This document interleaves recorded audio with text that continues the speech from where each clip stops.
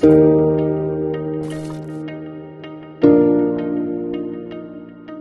everyone, and welcome back to Garry on Lockdown. I hope you are feeling a little less locked down these days.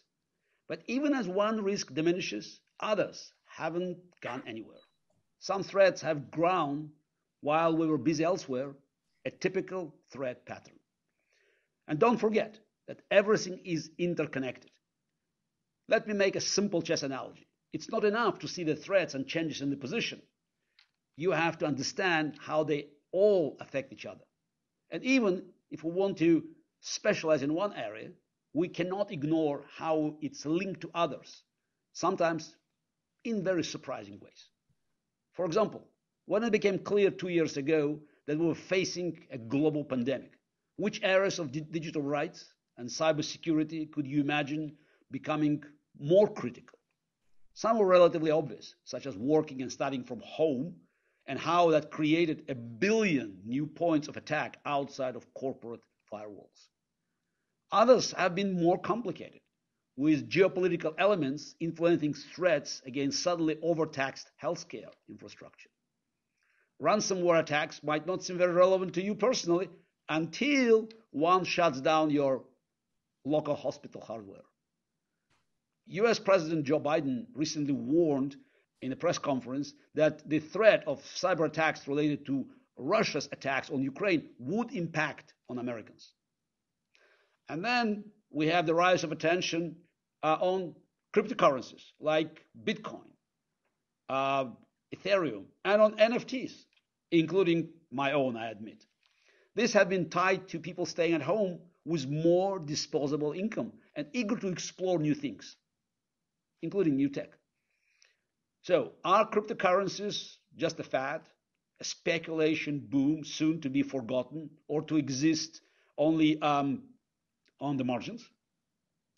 Are they a powerful tool for convenience and independence from central banks, bringing freedom and efficiency to an ancient monetary system? Or are they a threat, a weapon abused by bad actors and criminals to hide in the shadows? As in almost always the case in the real world of new technology, the answer to all these questions is yes. There is a bubble aspect. Yes, there are great benefits. Yes, there are also dangers, which, as usual with powerful new tools, are greater in the early days before systems and regulations can catch up. The old conventional wisdom is that people become more risk averse during a crisis. We want to go back to the way things were before, to press undo and rewind until we feel comfortable again. But that has always been a myth. There is no going back. No matter what happens with the crisis and the virus, the world has changed forever, for worse, and in some cases for better. My guest on Lockdown today knows more than just about anyone about these better and worse scenarios, as her job is to analyze and respond to them. Avast CISO, Chief Information Security Officer, Jaya Baloo, is joining me to talk about why it's not enough for companies to just throw tons of money at cybersecurity. They have to see the big picture. I'm also interested in how that translates to most of us who are not CISOs or CEOs, not presidents or prime ministers, but who want to make intelligent individual decisions about our security and privacy. A Lockdown welcome to you, Jaya. Oh, thank you so much, Garry. It's such a pleasure to meet you. Let's start with what I was just discussing about how everything is connected. The pandemic has amplified various cybersecurity threats, but I also like to hear some good news. We need good news these days, if there are any, of course. How has the landscape changed for companies and individuals? And what positive developments can you tell us about? So I think the best thing is the fact that, it's done this huge acceleration in terms of digital transformation. So companies have been forced to change. And there's a good joke, like who's had more impact on your ability to have agility and work from home and work from anywhere? Was it your CIO or was it COVID-19? And everybody knows it's COVID-19. So I think we shouldn't negate some of the more positive impulses and the fact that not only are we getting as a society more online and more capable online, we're actually extending the realm of innovation and what that means in terms of being able to touch people's daily lives with the good sides of internet. So, it's fair to say that in an ideal world, people wouldn't have to think very much about their security and privacy. But every day, there's a new hack. A new leak or risk announced. Yeah. And there's a panic and a backlash, or maybe worse, almost no response at all. So if there is such a thing, it's appropriate level of paranoia.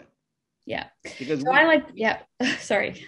It's for individuals, for companies to have.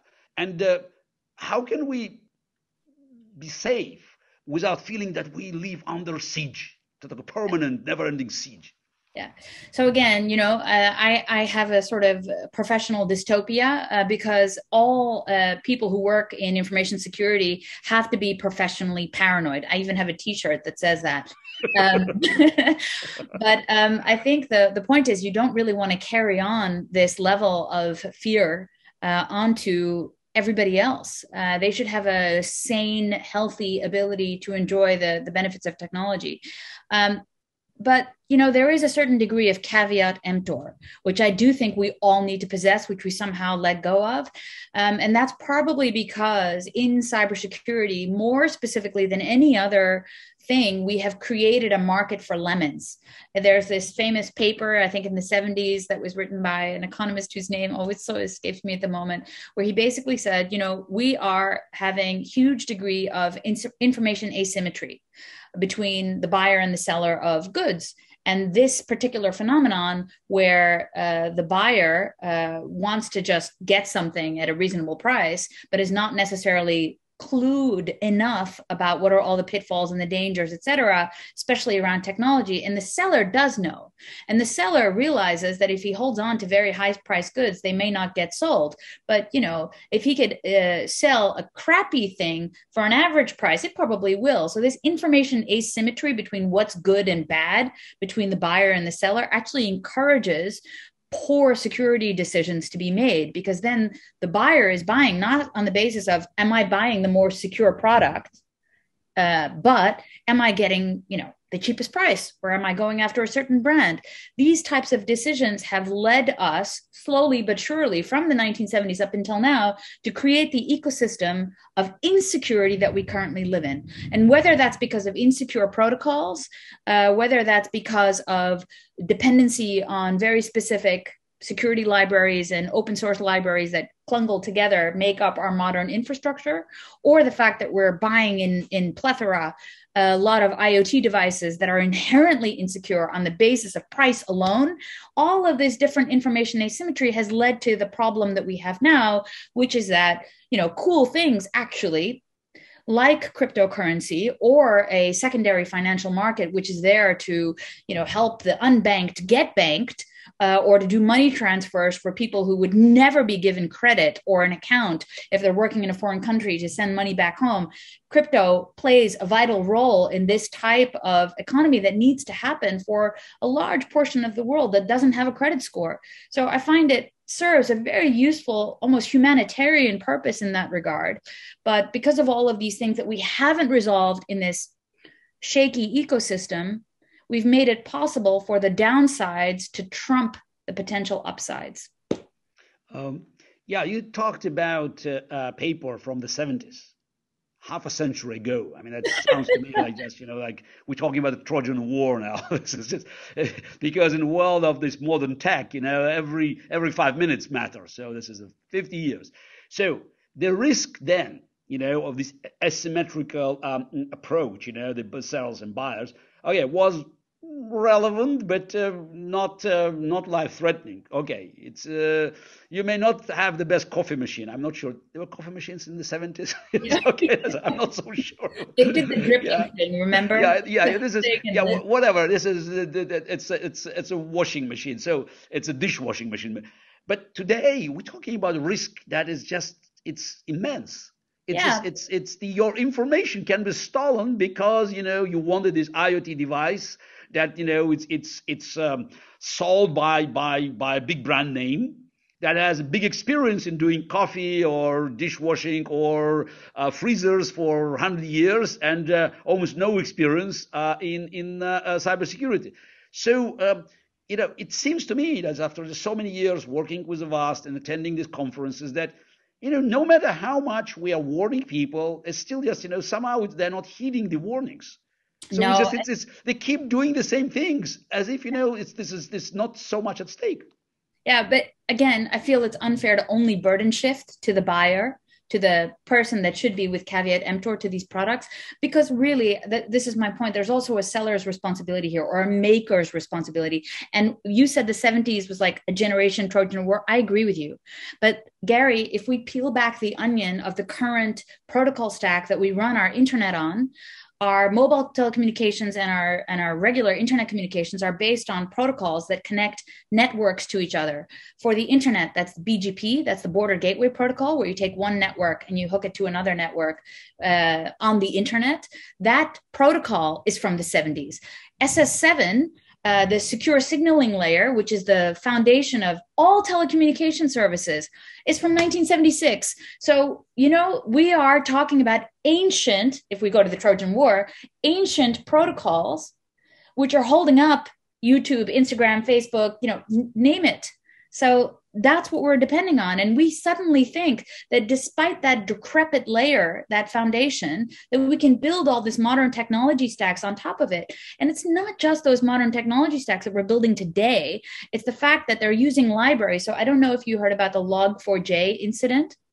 That happened this Christmas. A lot of people who are in my profession did not have a great Christmas, New Year's, because we found a vulnerability in a very widely used open source library, which is used by a lot of Java applications. And there was a huge vulnerability there that was also easy to utilize to compromise an attacker or a target who did not patch. And we were busy this whole Christmas and New Year's fixing this. And it wasn't easy because the people who make all these products, they don't even know that they're using this library in the first place. Of the roughly 50% of things that we would need to get a patch from a vendor, the vendor doesn't have a patch available. So up until today, we're vulnerable for those kinds of things all across the internet. It's very interesting because I knew about the work that's been done in the 60s. That's where the concept of internet was invented. The doctoral thesis of Professor Leonard Kleinrock about packet switching back in 1962. In 1963, Joseph Licklider, one of the leading scientists in DARPA, Defense Advanced Research Project Agency, he wrote a paper with his team called Intergalactic Computer Network. And he basically described all the components of the future internet, Skype included, voice over IP. Cool. And in 1969, the first signal was sent from UCLA. It's a lab led by Professor Kleinrock to Stanford. So on October 29. So I was honored actually to do a keynote speech 50 years later when they celebrated this great event. But I was not aware that the protocols, they were so ancient because they says the origin goes back to the 60s. But the fact is that we are relying on the security from the years of the Cold War, from Brezhnev's era. Yes. Wow, yes. Wow, that's and we are basically on this ancient foundation we're trying to build it's skyscrapers. Yes, absolutely. And to just give you an example, there is I'm doing a talk at the Mobile World Congress on 5G security. But the biggest issue to 5G security is not some of the newer things that we're building, but the interdependency of all of these different stacks from cloud and the regular telecom and that SS7 layer, there's still a whole bunch of attacks just there in that foundation. So trying to build something on top doesn't help if you have these lower level problems. So it seems to me that we are giving more bad news to our audience. So okay. Any good news? Any Well, just give us some hope. That says yeah. we're not doomed. No, I mean, look, there's a lot of people with a lot of passion and a lot of energy trying to fix this. I think that's the best news.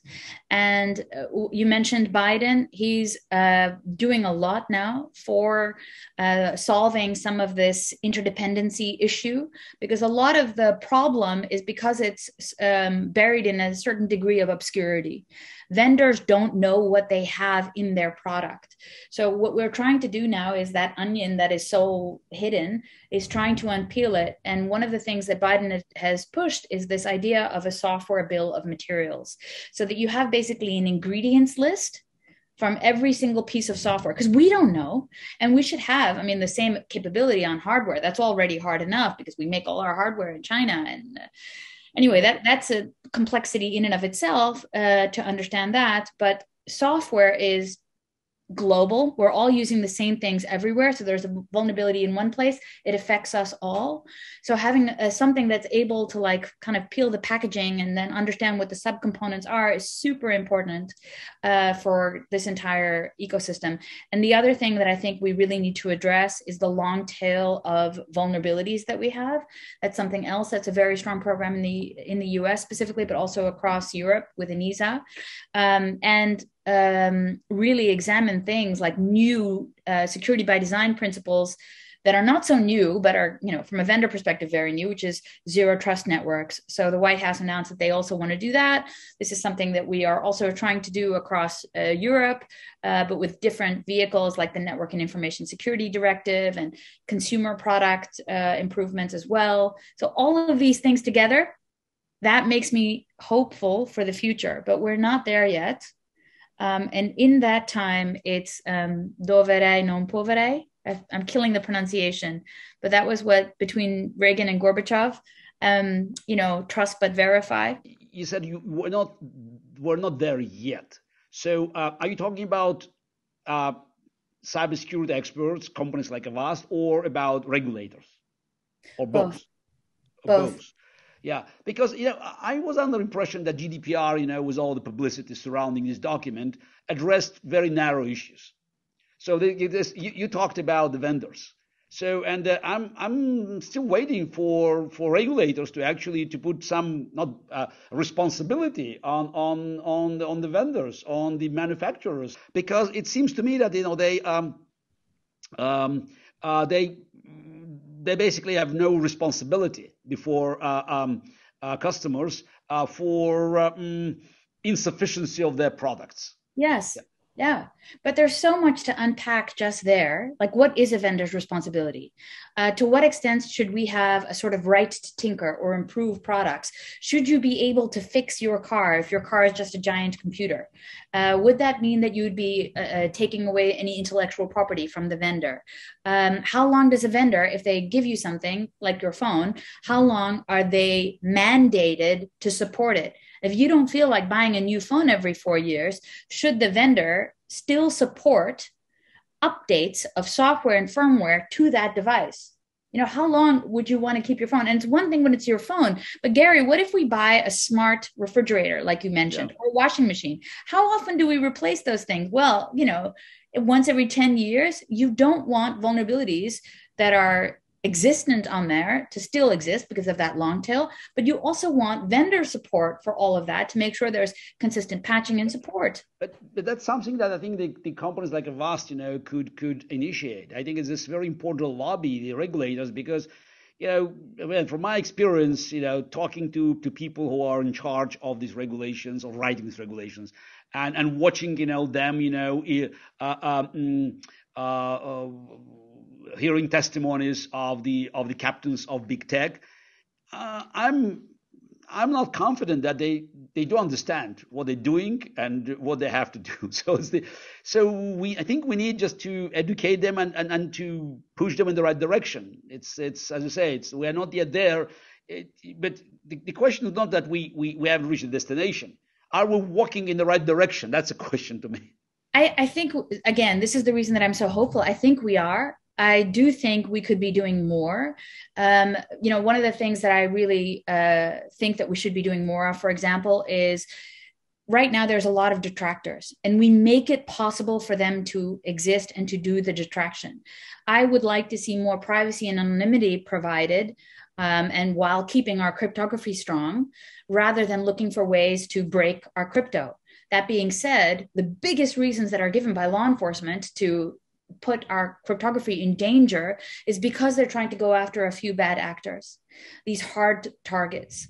And I really believe that we need to find ways to collaborate with law enforcement to get those hard targets, make sure that the places that we know about, for example, DDoS actors or cyber criminals that we know are operating out there, or people who we can trace based on cryptocurrency that's moving a particular direction, that we find them and we take them down. Because if we can do that as a community and we can help solve that problem, then we don't need to give up what I believe is almost a fundamental right to privacy and security and anonymity, which is basically guaranteed by some of the cryptographic measures we have across the internet today.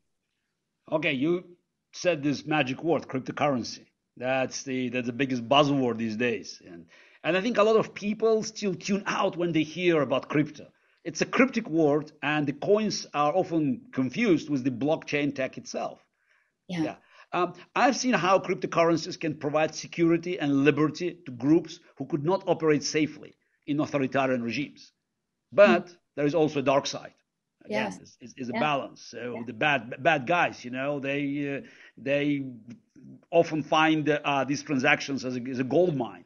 So what are your thoughts here, and how can we deal with the negatives while preserving and expanding the positives? Yeah, so, hackers will go where there's something to be gained. It's just a very simple phenomenon. So right now, when you look at the cybercrime market, it's pretty much the largest, most lucrative place to be if you're any kind of criminal. So there's more money in the cybercrime market than the entire international drug trade. So why be a drug dealer? It's so complex to move all this physical stuff around, and you have to deal with your channels and markets. Meanwhile, you can actually net more. And I think there's no greater poster child for this phenomenon of which crime does pay. It's ransomware. And the person who's probably made the most money from it, surprisingly, is someone like Kim Jong-un, who, according to a UN report, netted anywhere between $2 to $3 billion on ransomware. And I think last year alone, he made something like 500 million. So this is an insane amount of money and to think that North Korea, with a single internet connection, is still managing to get enough threat actor space to be able to deploy these attacks successfully is a sort of mind-bending thing in and of itself. And that's where we see cryptocurrency very often as a detractor, because how else are you going to move that money around? We also see attackers, because ransomware now is not something that's only for sophisticated attackers, because it's being provided as a service. You Google it, you can find stuff on the dark web, you hook up for a service, and then you deploy the tool to all of your victims. So when it's being done like that, you don't need to be this sublime super hacker. You can just be anyone who knows how to use Google and a credit card. And the same thing is true for when you see attacks now, also on things like crypto miners. So if people are doing miners, we see that there is a natural interest in being targeted. And we see that in very specific geographies. At Avast, we had a very specific attack where we saw in Russia and Ukraine a target just for doing these mining operations. And we have a blog about it, and it's around one very specific operation called Coin Helper.